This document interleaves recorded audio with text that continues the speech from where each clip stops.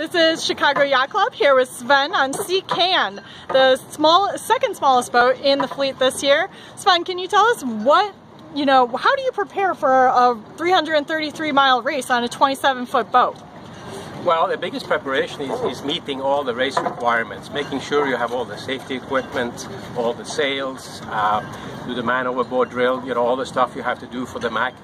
Once you're prepared, it's pretty straightforward. You do the race the best you can, and we're 5 on board this time. In 2014, the boat did very well double-handed, but this year we're fully crewed, so we're looking for good downwind weather. And is that what we're looking at this year? Haven't checked yet, so I've been too busy getting the boat ready. And sailing with 5 on this boat looks a little crowded. Can you tell me, how well do you know each other? We know each other somewhat, some better than others, but crew of 5, we could sleep in a pinch 4 below.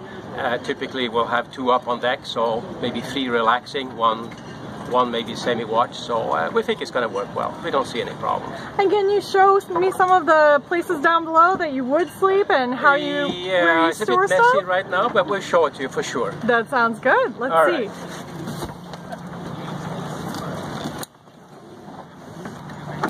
So I'm just getting ready for the safety inspection. So basically you have a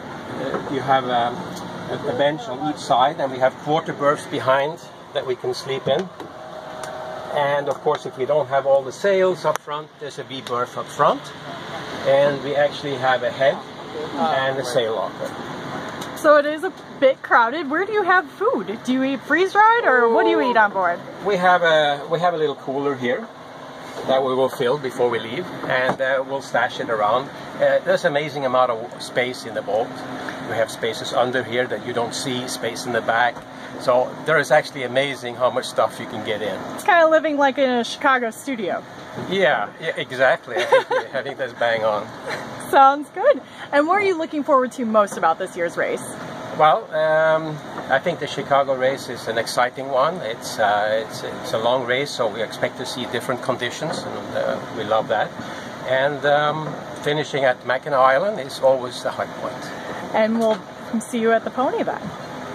Sounds so. Good. Thank you so much, and best of luck. Thank you.